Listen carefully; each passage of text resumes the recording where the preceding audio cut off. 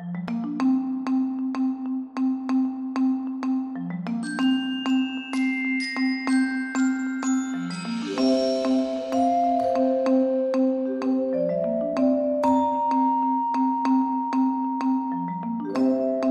2014, we had gotten alerts from the CoralReefWatch program that we were going to be experiencing a bleaching event, and at first we were a bit startled. We didn't think that we were going to be experiencing that. Hawaii had never at that point really experienced a mass bleaching event in the main Hawaiian Islands. We took the forecast that we had gotten from CoralReefWatch, and we got in the water in Kaneohe Bay here on Oahu, and we actually saw with our own eyes what, a high to severe bleaching alert really looks like. It was really dramatic. We had anywhere from 80 to 90% of our corals that were completely bleached white, and for a lot of us on that team, we had never swam over a completely bleached reef like that. And so it really was startling. It was like swimming over a skeleton of a reef. The fish were there, but the foundation that holds it together was really in peril at that point.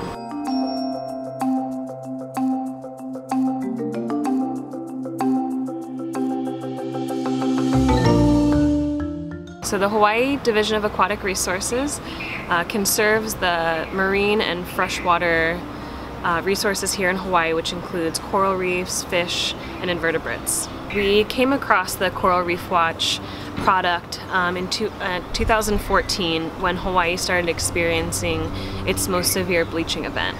And basically, as managers, we were looking for answers on what we can expect out of this thermal anomaly that we were having, how bad it was going to get, if we could tell where the bleaching was going to be the worst. And in that moment there was really a lack of information. We were looking for consolidated, concise information that we could use in our decision-making plans.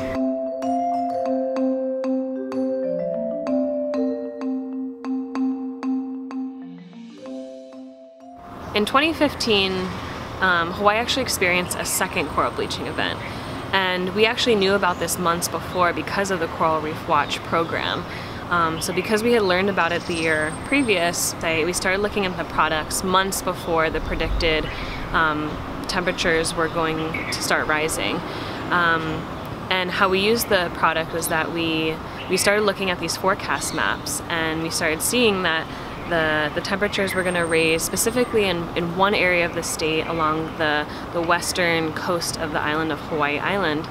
And so we brought that to the managers at Division of Aquatic Resources. We looked over it with the decision makers, and we actually used that to prioritize our monitoring and our management strategies for that year.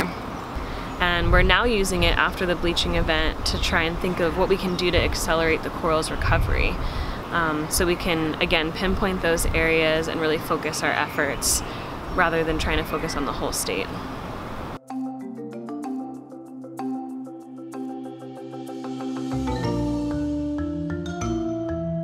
So yeah, the value of the CoralReefWatch program, I would say before we had the product, it would take us anywhere from 6 months to up to a year to really mobilize a response to a coral bleaching event. Now that we have these products, we can get a great overview of the situation, and we can mobilize resource managers within about a week.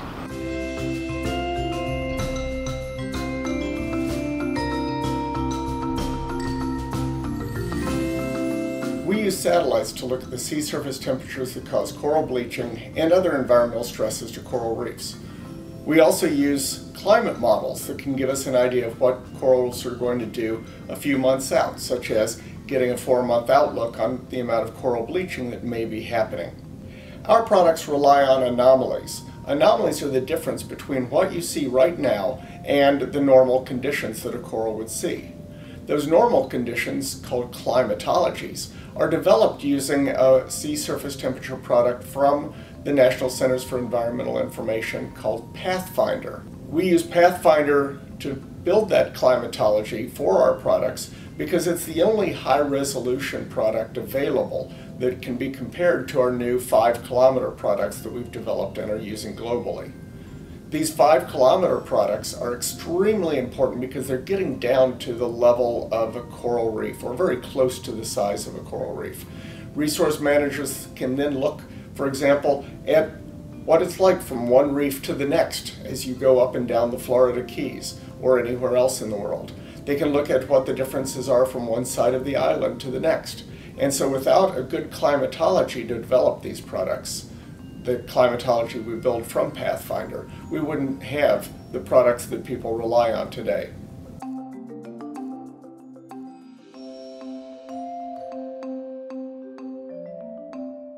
So coral bleaching is a general stress response to a variety of factors. Corals bleach when there's abrupt or prolonged changes in the environment through changes in salinity, changes in exposure to toxins, to sedimentation. There's also the mass coral bleaching events that we see are due to prolonged thermal stress above the tolerance that corals can live within.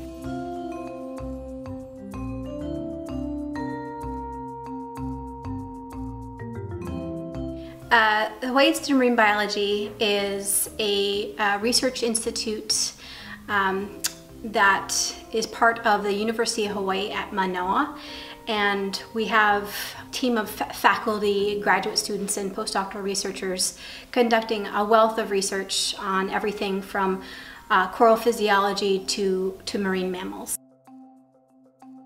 The Pathfinder climate data gives us a long-term climatology for us to compare deviations or changes to what's expected and what the corals normally experience. So we use this information in order to forecast disease outbreaks in the Hawaiian archipelago. Diseases are a normal aspect of every ecosystem, and it's okay when you have low levels of disease prevalence, but when you have a disease outbreak, it can often lead to reduced fecundity, so the corals can't produce as many offspring. It might slow their growth, or it can even kill the entire colony. And often when we have these big outbreak events, colonies that took hundreds of years to grow are killed in sometimes less than 2 weeks. So it's really important to understand what you expect in terms of an outbreak event so you can practice potential mitigation strategies.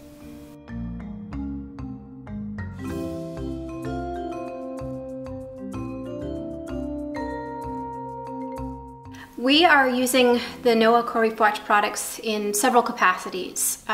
The products were invaluable for us at the Hawaii Institute of Marine Biology, as well as across to governmental and non-governmental agencies, to help us identify which regions in the Hawaiian archipelago are most affected by these thermal stress events.